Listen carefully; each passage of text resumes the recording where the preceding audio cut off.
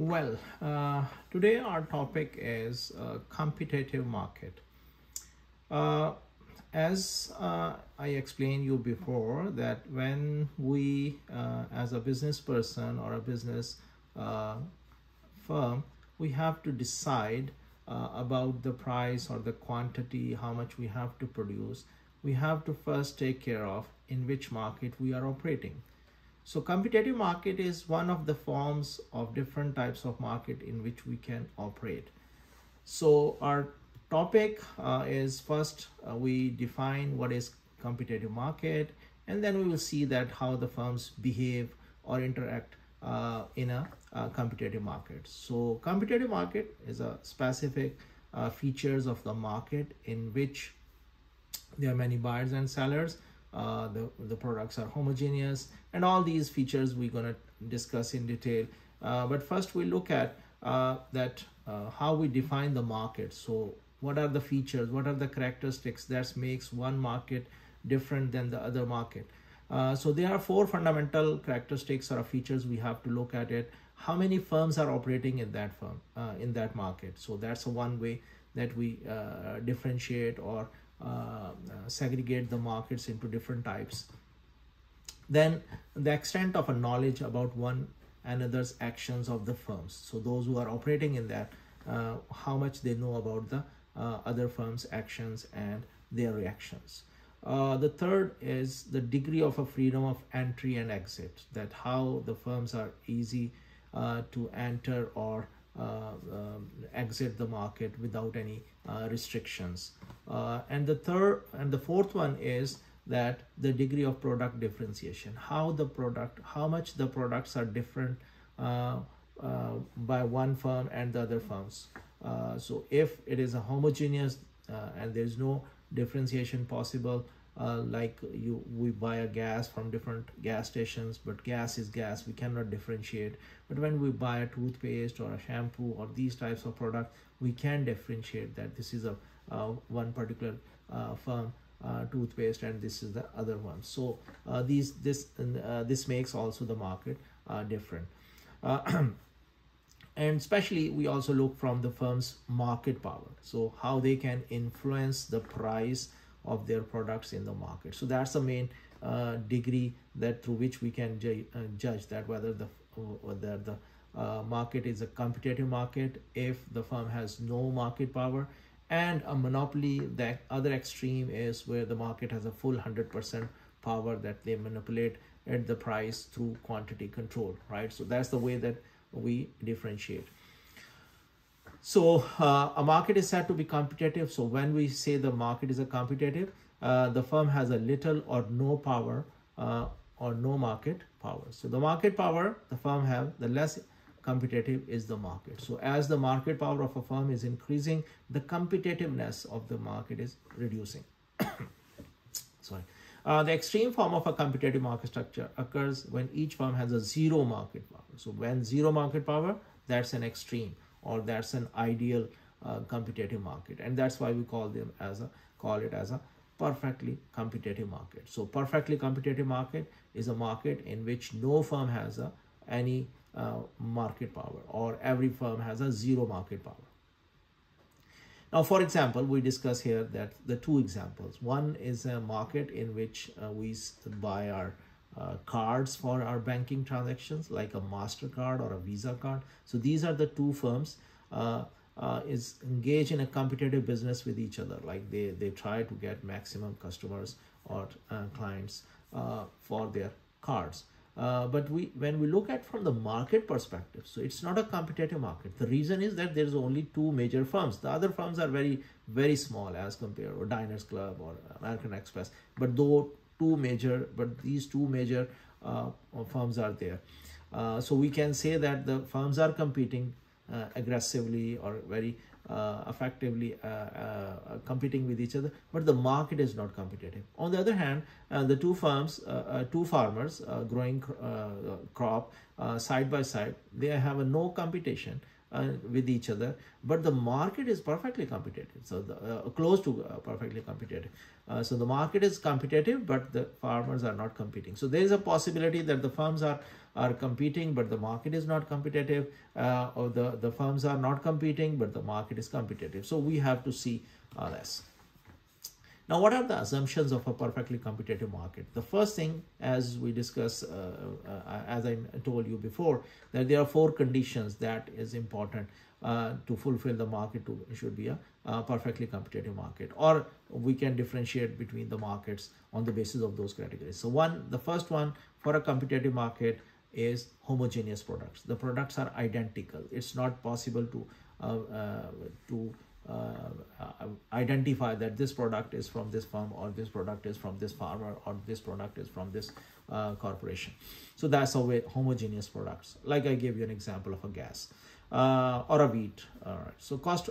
The second thing there is the perfect information. Like customer knows the nature of the product being sold and the price is charged by each firm. So they have a complete knowledge about the price and the product. The third condition is that the level of each firm's output at which its long run average total cost reaches a minimum is small relative to the industry's total output. So each firm is operating at its efficient scale, means at a minimum average cost, which can be attained very quickly or a very small quantity. It's not some businesses are in which when you want to obtain that level of output, like a minimum average total cost, then the output is so large that you capture, in order to sell those products, at least you have a very large size of your market share in the market. So that's for those products, it is not possible to be a competitive market. And the fourth one, which is also very important, like the industry is characterized by free entry and exit. So entry and exit is free. Anytime anyone can start that particular type of business, and anyone can exit as well. For example, like there are some firms which are operating as a monopoly. When they are operating as a monopoly, it means there is a restriction that new firms cannot enter or cannot produce that product or a service. At the same time, the firm who is operating as a monopoly is not easy for them to exit the market, because there are certain restrictions, like if they exit, so how they can how the customers can get the product of that. For example, like here in Canada, BC, BC Hydro is providing electricity, and it's the only firm, and no one firm is allowed to provide any electricity or sell electricity here. So it means that there's a barrier towards the entry in that particular business, as well as the BC Hydro one fine morning cannot say that, okay, we are shutting down our business because we are not profitable. So that's not possible, because of there's only one. Now we have to look at from the perspective of our demand curve, and we see that here you can see there are 2 types of demand curve. One is a flat horizontal demand curve, and the other one is downward sloping demand curve. So downward sloping demand curve is a market demand curve for a competitive market. And there is a supply curve, and based on that, we see that the market price is here in this particular graph is 3. Now at this 3 price, it means that, and this horizontal demand curve is for a firm or a single firm in a competitive market. So at this price of $3, this firm can sell as much as he wants, or we can say that there's an infinite demand for its products at the price of 3. But in reality, that's not the firms perfectly elastic. The firms cannot sell an infinite amount at the going price. So that's, in reality, theoretically, it is what we explained, but in reality, when the firms are producing a certain quantity, definitely the price will go down because of the increase in supply. So the point which we want to make it here is that the horizontal demand curve indicates that any realistic variation in firms' production will leave the price unchanged, because the effect on total industry output will be negligible. So one firm in the whole industry is so small that their increase in output or decrease in output is not going to affect the market so much. So this is what we want to see. Now we want to relate it with the revenue streams, and we see that If we want to calculate a total revenue of any firm, what we do, we normally multiply the price with the quantity or the number of units we are selling or services we are providing. So if we are representing this as a Q is a number of units we are selling, multiply by the price, which is a market price, that's our total revenue. Now, if you want to find out on the average revenue, that at what price, on average, at what price we are selling our product, so we have to divide it with the Q. So we see here that the formula is saying P into Q, that's a total revenue.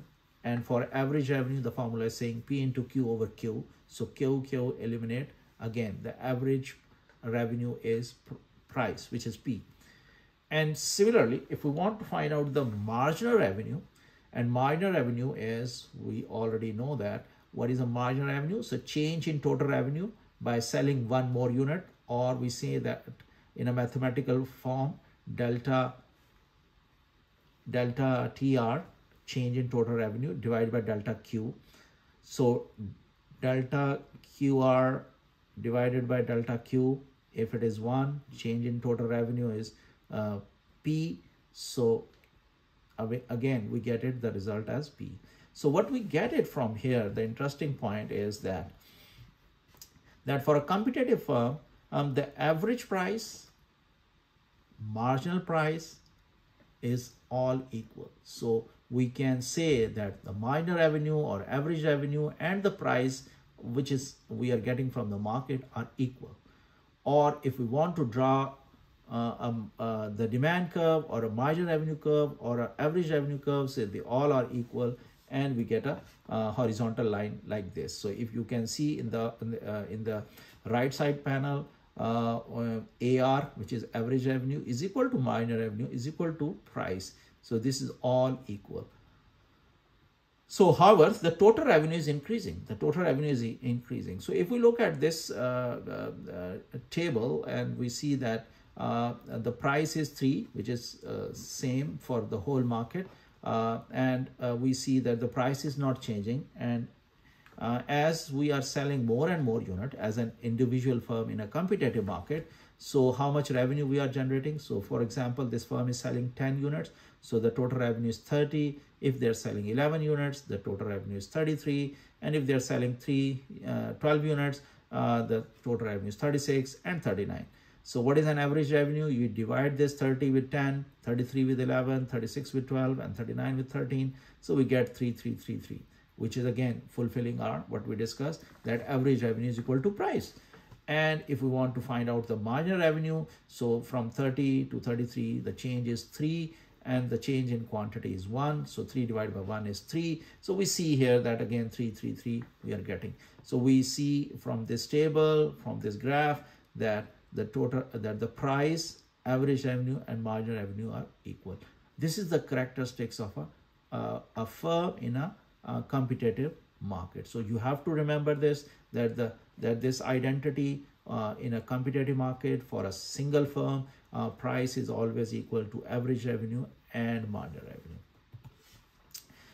So this is all in this part, and we continue in part 2 and part 3 for this topic.